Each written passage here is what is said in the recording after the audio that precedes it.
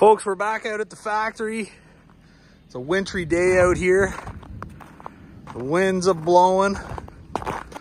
But I want to show you, now that this thing's done, we just got our electrical inspection today.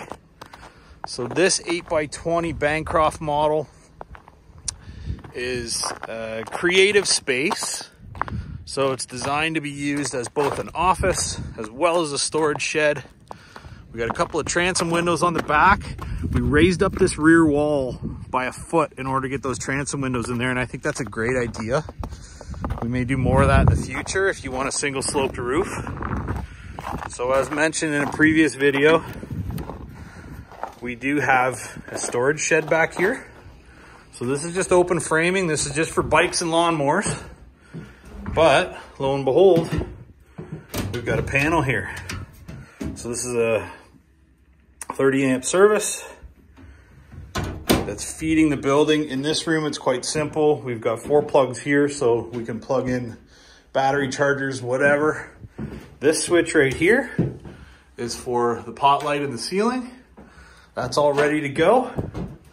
And this shed is like a really good sized shed for bikes and barbecues and lawnmowers and everything. It's pretty close to 8x10. We put plywood on this wall because the other side of the wall is insulated.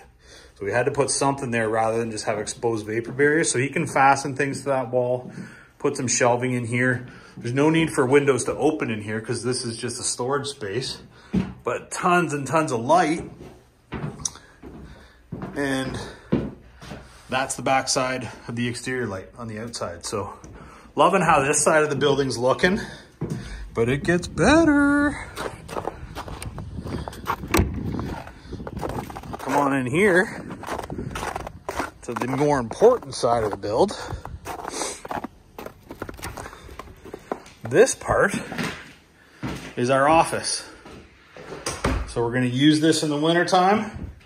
Why not have a baseboard heater in here? So that's gonna heat this little space up. Again, this is about 8x10, but look at all the light we have in here in this small space. 36-inch steel door, 2 of our 48-inch by 36-inch windows, and a nice transom window above this one, as well as one in the back here. So the idea with this space is to have a desk over here. So we got our switch close to the door, 4 plugs here, 2 more over here, so that we have lots of power for the usage of the computers, etc. The baseboard heater has a built-in thermostat, so you just turn the dial there and that'll get you your heat out of that. And then 1 more plug on the back here, just in case they need some more power. But as usual, beautiful tongue and groove finish. 2 pot lights in the ceiling of this build. And this is insulated with rigid foam in the floor, as well as rock wool in the walls and the ceiling. So this is a really innovative space that serves 2 purposes in one. And when it's sitting in the backyard of its new home, it's gonna look a lot like a shed. This building does not require a permit here in Ontario, folks.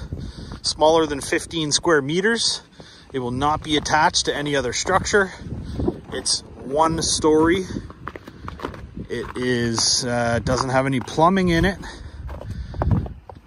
And it's going to be used for... Hi, lady. Look at the puppy's getting big. Hi, honey. She's learning. So this is gonna sit right in the back of an urban property. And again, the customer has specific needs. He needs a little bit of privacy while he's working. You get down, don't be jumping up. He's got some needs for, you know, an office space where he can work quietly.